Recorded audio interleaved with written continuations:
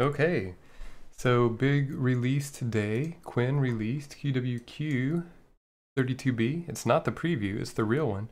And if you look, they really are claiming, look at this, 32B model beating DeepSeek R1. I don't know which quant of R1 they're using.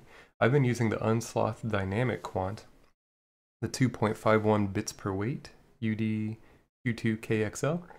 But it's really slow on this computer because it really doesn't fit in memory. So if this is real, that's interesting. So if we take a look, I just grabbed, there's a particular quant by bartowski that I like to use. Some people are complaining that it's not working. Something wrong.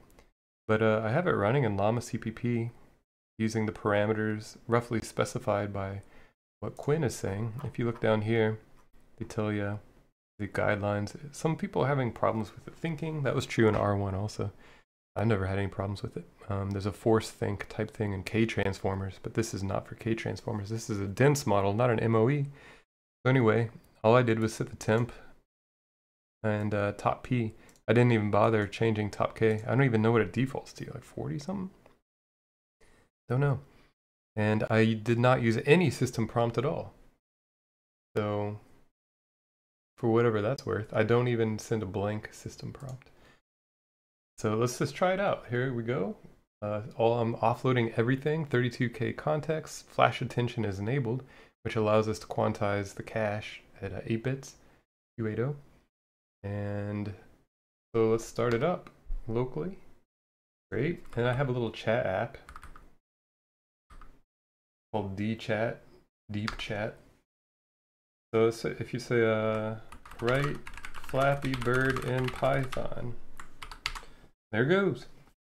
So this client is using Light LLM, which is connecting locally here to this local host. And now do keep in mind, it'll think for a while. Because, you know, writing Flappy Bird's a fairly complex task, but one-shot Flappy Bird. And my client here is using Enlighten, which is a Python incurses-like framework with status bars. But it'll actually query dynamically and tell you the model loaded. I need to figure out a way to name these models a bit better.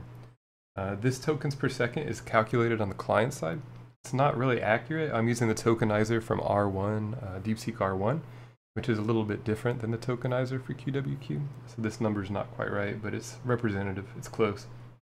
You see the token counts flying up. This is iterations and generation. So it's still thinking. I just ran this once already to confirm it's working. I'm pretty impressed so far. I've been able to refactor some Python apps and they compile, or they run immediately. I didn't have to fix anything.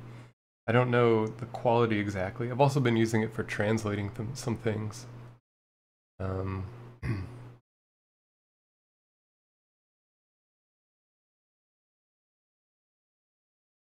Yeah, I've been using it to communicate with developers and over here on ktransformers.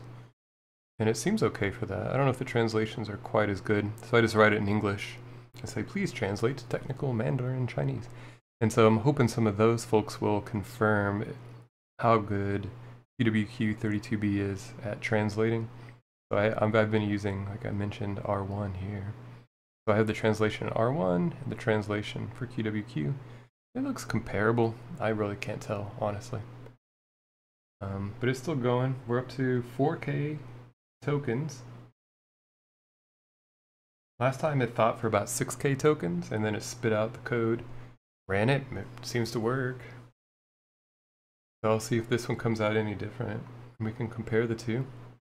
And then I'll get back to these folks who are claiming they're having some problems. Oh yeah, I was like, good job, Qwen. It's kind of nice to write in their native language. Okay. This is good. I gotta let the level 1 text people know. We've got a good thread going over here. Alright, so where am I even at? I think we're in the Bartowski. Im Rademacher's pretty good. Bartowski's really my go-to. I got started in this long ago during the bloke era, but the bloke disappeared pretty quick after I got into this. Alright, come on, I gotta stop yapping. Let's finish this up. I mean, you can also check NVIDIA SMI. Well, I mean, I'll do it over here. Whatever, I've already wrecked it. If you look at the output, we're getting... It's filled up most of my VRAM. I'm using 99% old GPU. And I'm running at 450 watts. I didn't cap the power. Oh, here we go. So just copy paste this out. I love that this prints the standard out. I love Enlighten's very nice little app. Python. Here we go. So if I do nvim Flappy test.py. I'm not even gonna lint it. Let's just run it. Python Flappy test. Oh, bird.png. What's it say? Create a folder. It gave me instructions. I did install Pygame already. Create a folder with the following assets: bird.png, pipe.png. Are you kidding? There we got it. Python flappy.test.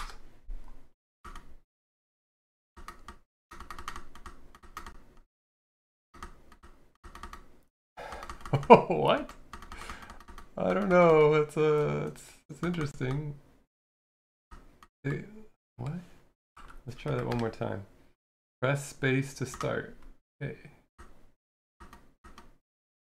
Yeah. Well. Thanks, Qwen. That's pretty good for Flappy Bird. Oh, you have to like tap it? This is weird. The first one it wrote was a little easier. Python flap. So this was the first one it wrote, which actually at least works. Yeah. I'm not very good at it though. Come on. Get there. Oh, okay. Well, there you go. I guess it works. I haven't compared it against R1 because R1's much slower. I can barely run it at 3.5 tokens per second. Eats up my SSD, my NVMe. It's a Gen 5. But that's all I got. Good luck, everybody.